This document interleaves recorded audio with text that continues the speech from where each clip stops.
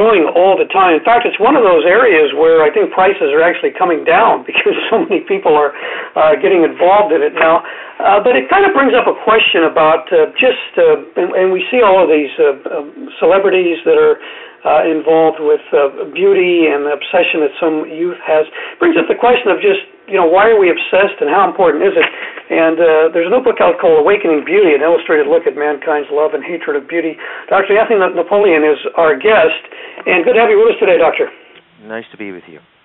In looking at this whole topic, I remember reading Dr. Maxwell Maltz's books way back 25 years ago when he sort of looked at psychology and beauty and the fact that some people wanted to alter themselves physically, but it didn't always help because there were a lot of emotional issues. So I think this all kind of goes into that too, does it not? It does. Elective aesthetic surgery, that means cosmetic surgery that you choose for no other reason. You're not trying to improve your breathing or assist your body to function better, it's 100% motivated by psychological reasons, which suggests that we human beings are intimately involved and very much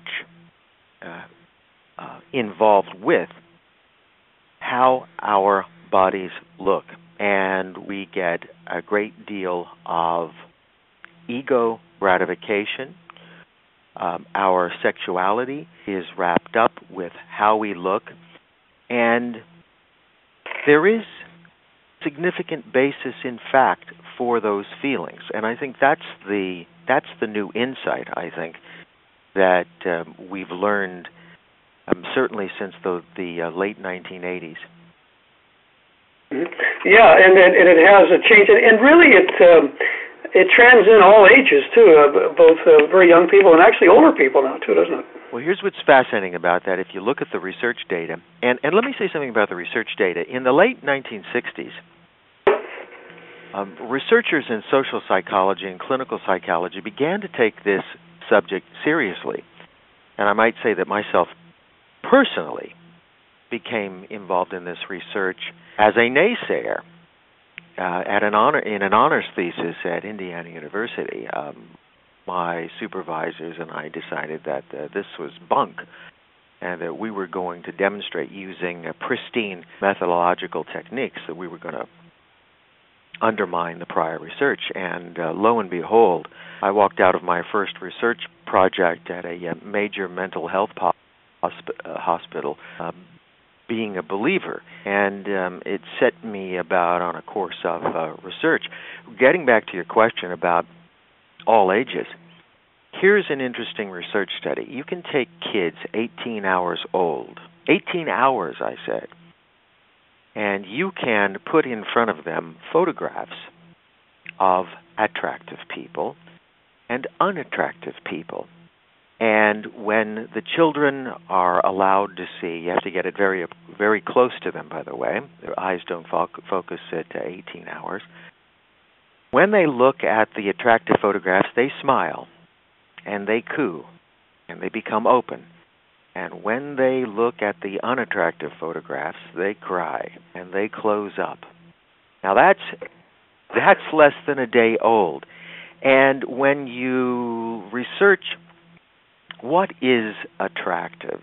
There is this myth that beauty is in the eye of the beholder. And there's really nothing further from the truth, because certain parameters of beauty are consistent across the planet. Symmetry, for example, is always judged to be more beautiful than is asymmetry. But when you look at the human being less than a day old to the human being 110 years old, it's the same. And that's shocking. It's also shocking, at least it was to me when I discovered this, that cross-culturally, although there are some differences, Mercy tribes like to put what we, Western world, describe as saucers in their lower lip, and we don't think that's pretty. But the Mercy think certain facial proportions, they think certain waist-to-hip ratios, perimeter area ratios, issues related to symmetry, lucidity, etc., are all identical to what we here in the Western world think are beautiful. So it's absolutely fascinating. Well, that really is, and it also may say that as you get older, you may suppose you maybe are attracted to someone that maybe a lot of people would not call attractive. Maybe that's a conditioning thing. What happens when you get older? So that's a very interesting question. What happens when you get older? And you'll know this yourself, that you still look at the world through youthful eyes, and that you're as amazed as anyone that you turned into your father, or that you don't look the same way. It's amazing because self-image comes vis-a-vis the mirror and an internal conception. We all know individuals who have a warped sense of how they look. Some of us feel that we are much less attractive in our minds than we really are. And many more of us in the Western world believe we are more attractive than we really are. And then some people have the combination. Some people are insecure, that self-image in their brain, and yet behave as though they are more attractive. And what happens when we get older, when we choose individuals who are not particularly beautiful, real life reorders and modifies our sense of perspective, such that men might say, you and I over a beer might say, I'll say, Bob, listen, she's a beautiful woman. And Bob might say to Dr. Anthony, yes, Dr. Anthony, she's absolutely stunning, but you know what? What's more important than beauty? Somebody I can trust, Dr. Anthony. See? Or someone that will be loyal. Yeah, exactly. Yeah, and it's not because Bob or Dr. Anthony have changed their values on what is attractive. We still like attractive, but we understand that there's a lot more to this story than just visual image. When Bob and Dr. Anthony were 25, maybe Bob and Dr. Anthony didn't have that insight. And I might say, Bob, that insight, most of us learn the hard way. That's right. Right. Most of it. That's also, right.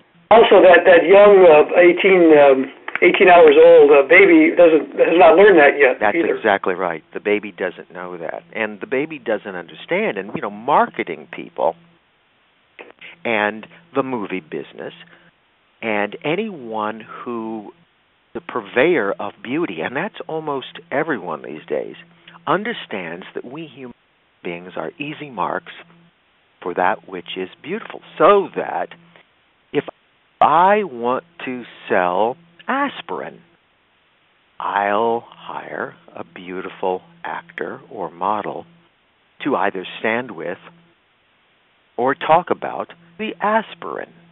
And beauty is so powerful that I am more likely to buy aspirin if a beautiful person is selling it.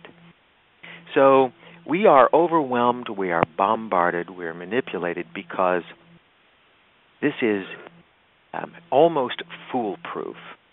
It's almost impossible for most younger people to see past beauty. Beauty is intoxicating, and it does. It takes a little bit of age under the belt. That's why I begin my book with two songs. One by Jimmy Soul, When You're in Love with a Beautiful Woman, and then the other one is, if you want to be happy for the rest of your life, make an ugly woman your wife. And I put that in tongue-in-cheek, but only not to espouse my own personal philosophy, rather to illustrate that this factor, the beauty factor, has permeated all of our lives, our biological lives, our psychological lives, our spiritual lives. You know, beautiful, attractive ministers and rabbis are easier to listen to. Now, that shouldn't necessarily be, should it? But that's a fact. Should be the message. Yes, Or- and the mess.